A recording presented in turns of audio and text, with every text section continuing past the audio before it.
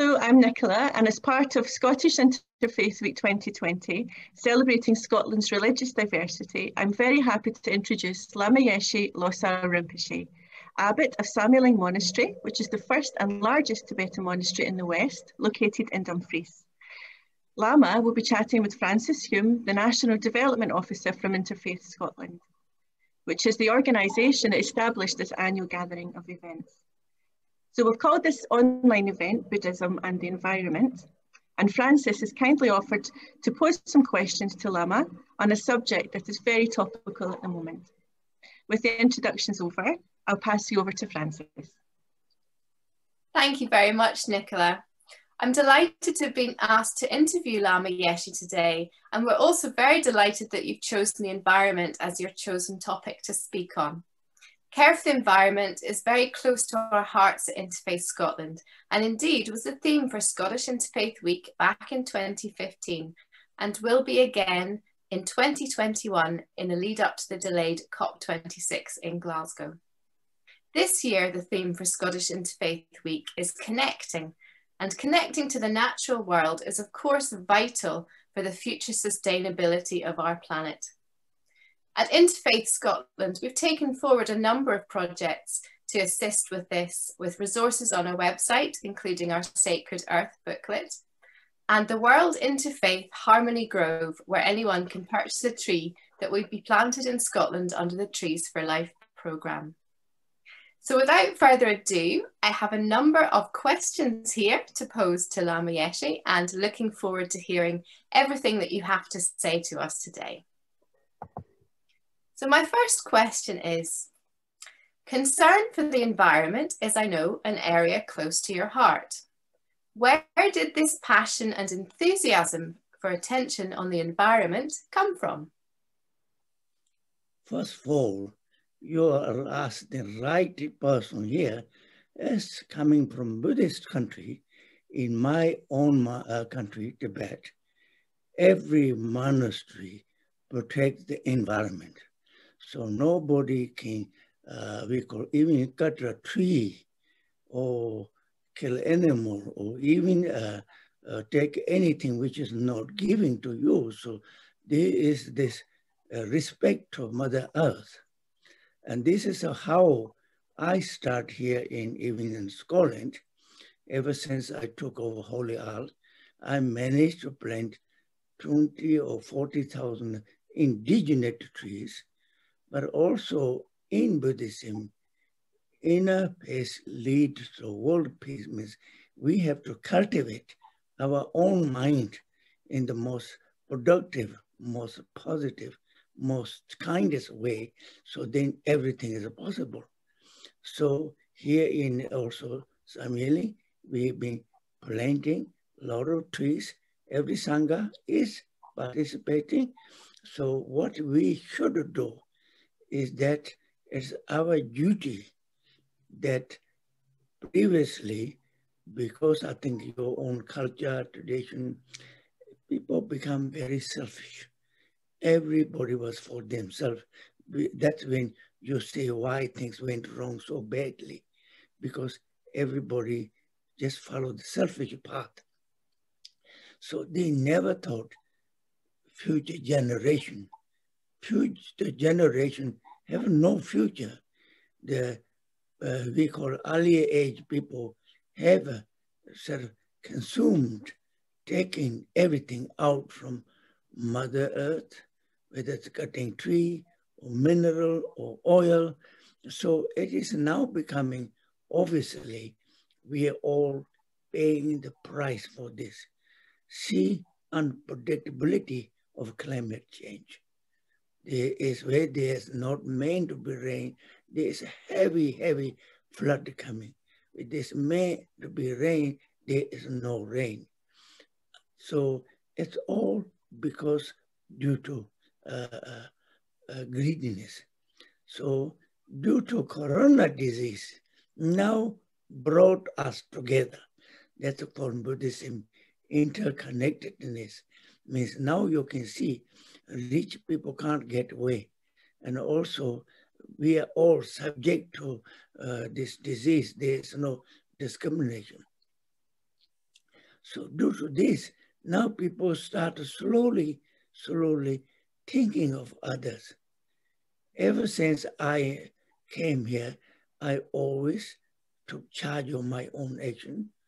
I never throw any one spoon of food out. I only take what I want to eat. Remaining, throwing food out is wastage number one, which we can all participate, not to throw food away. There are how many people dying of starvation around the world. We can always feed those people. And then we should not indulge everything. We don't need many things. Like due to this corona disease, now everybody is so afraid of death.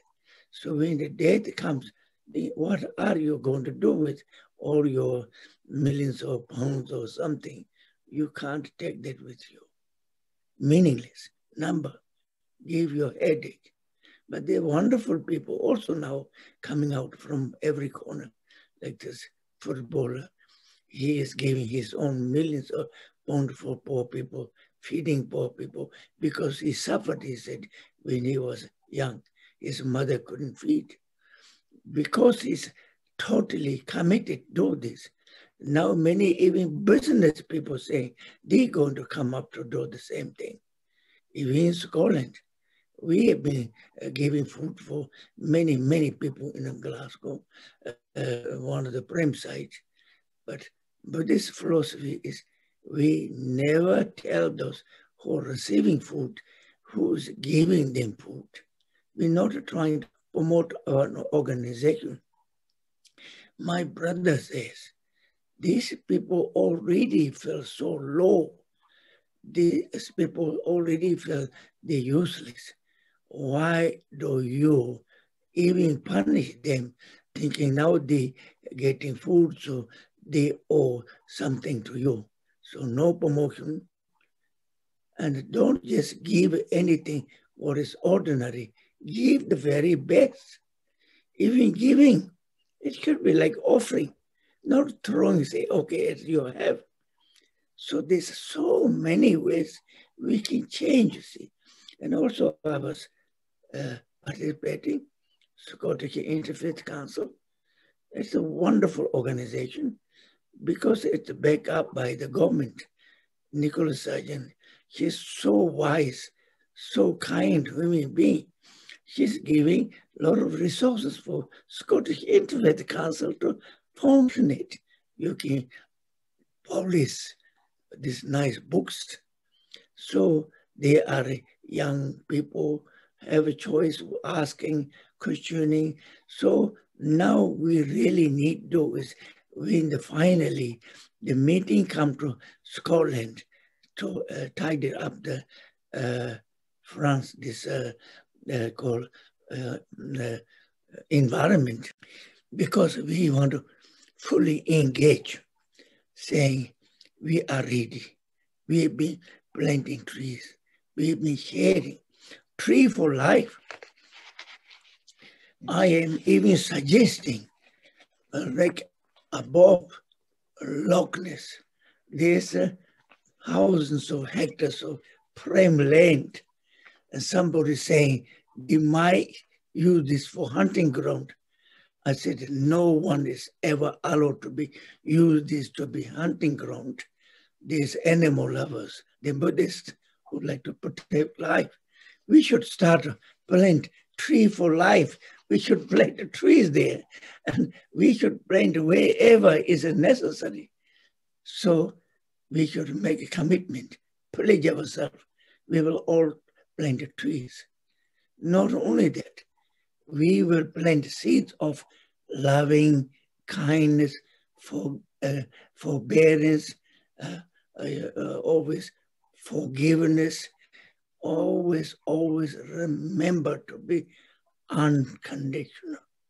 That's really the Buddhist essence is unconditional. When we do something for others, if we expect something in return, that's not good. It's not exchange. It's unconditional. So it's like, mother who have such unconditional likeness to the little child, just like this. You don't expect anything from child. You're willing to give your life to protect this young child, just like this, called unconditional. And the Scottish Interfaith Council, even interfaith leaders, have really good understanding. We always respect each other. I was in the biggest mosque in Glasgow. I was many times in New Hadua, and I also know Hindu. Acharya Ji is my best friend. And I'm also Elizabeth, Sir, we know Bishop. So we should, Scottish, actually we call, what is the head of the Scotland Church? The moderator. Moderator. The many years, there were always now women moderators. So I felt that if this century's year of women, because there's almost 4-to-1 racial gender, there's that many women. Even I'm looking in here, all women there isn't any men there. So you're all supposed to be essence of wisdom and are compassionate, kind human beings. You make sure every change you're trying to bring is benefit for all humanity. So I would very much like Scottish Interfaith Council to continue and build up the tolerance and the loving kindness towards all other human beings is what's the solution. So maybe I say so many things. You've covered quite a few of my questions, but I do have a couple left. Yes, so I would like to give time for you people to ask me, because you just throw me a question, I'll answer straightforward. Okay? No problem. Thank you so much. Thank you for all you've shared already. Okay. Could I ask a little bit more about within the Buddhist tradition itself and what it has to say about the harmony between people and nature, the different stories within Buddhism, and how that wisdom can help us where we are today? Buddhism actually, it's we call, we have, Buddha taught 84,000 types of teaching. It's like a medication for our major poison. Our major poison is being ignorant and stupid. Because if you're ignorant and stupid, all our actions cause so much suffering, so much harm. So if we cure the biggest, the poison, then we killed all other branch poisons. So ignorant is, don't remain ignorant. Your actions have consequences. Think meaningfully, act meaningfully, do meaningfully, not just whatever you say hurt other people is not the right way. Whatever you do is harmful to other people, it's not the right way. So always trying to reflect your action, the consequences of your action. That means taking responsibility. In Buddhism, Buddha teaching always say, Buddha teaching is not there to conversion. Buddha teaching is there to empower, teach every one of them how we can do better than what we are already doing. So even religious-based infighting is a disaster. There's no wisdom. A religion is a wisdom to solve people's suffering, not to create misery. If religion-based infight, it creates suffering, it creates misery. So that faith doesn't have any wisdom. So in Buddhism, we say, instead of taking life, give life. So that is the philosophy in Buddhist belief. Thank you very much.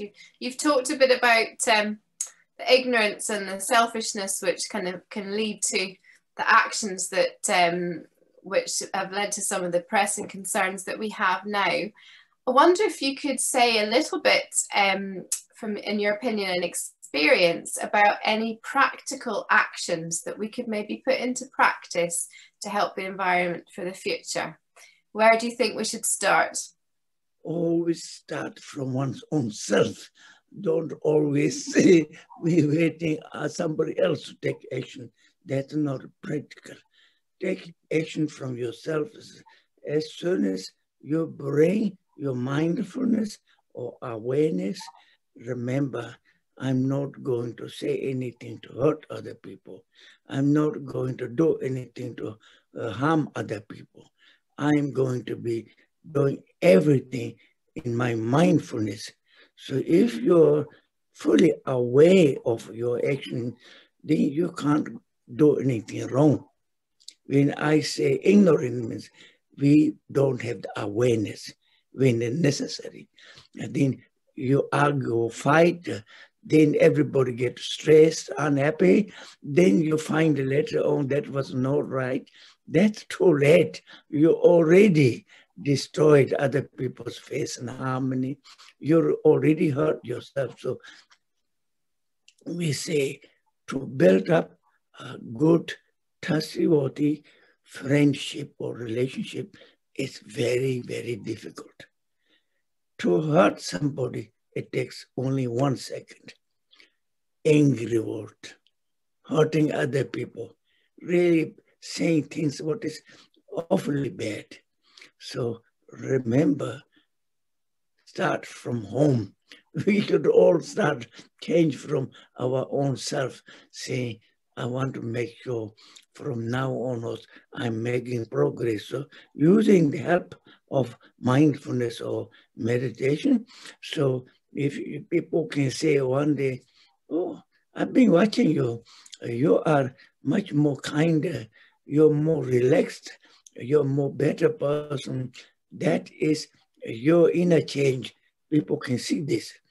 But if you say, I am practitioner, I am meditator, I am a good in everything, but more you get stressed and becomes very impatient, intolerant, you're really doing very badly.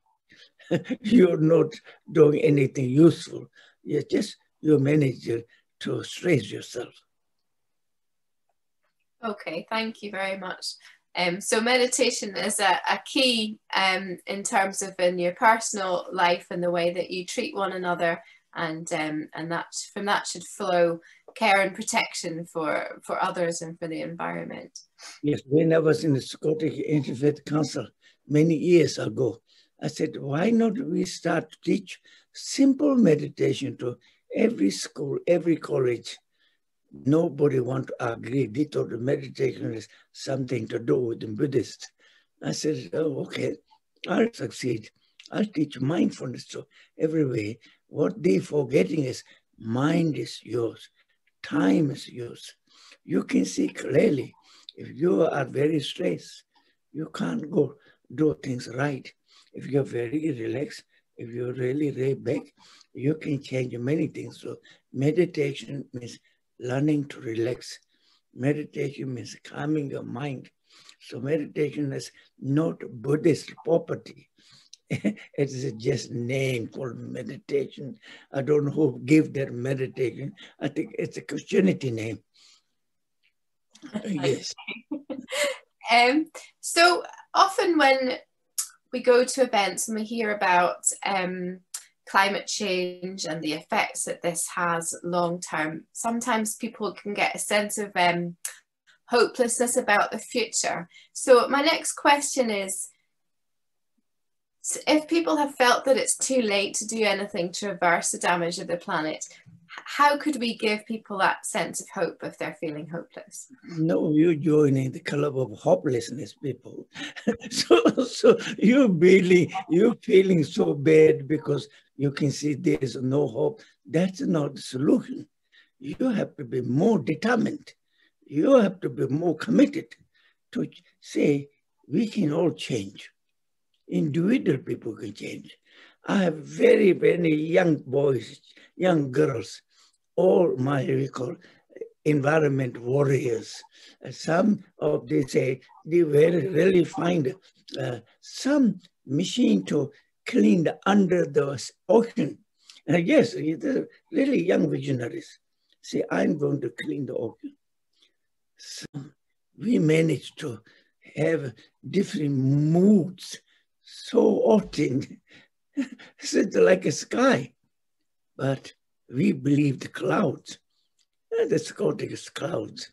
1 second cloud, today is raining, sunny, raining, sunny, raining, sunny. Don't give into that. Always lay back, say, no, I'm not the cloud, I'm not the rain, I'm above that. It's called blue sky. That's your very relaxed Buddha mind or clarity, is that blue sky. You mentioned there about younger people and the different responses that they've had, for example, cleaning up the ocean. And often we see it's young people who are particularly energized and concerned about what humans have been doing to the planet and protecting it for the future, obviously for them and upcoming generations. Do you have any particular advice for young people today? Yes, it's their time. Old people never thought their future. You know, that Swedish young girl who now really ignited the young people. All the young people are waking.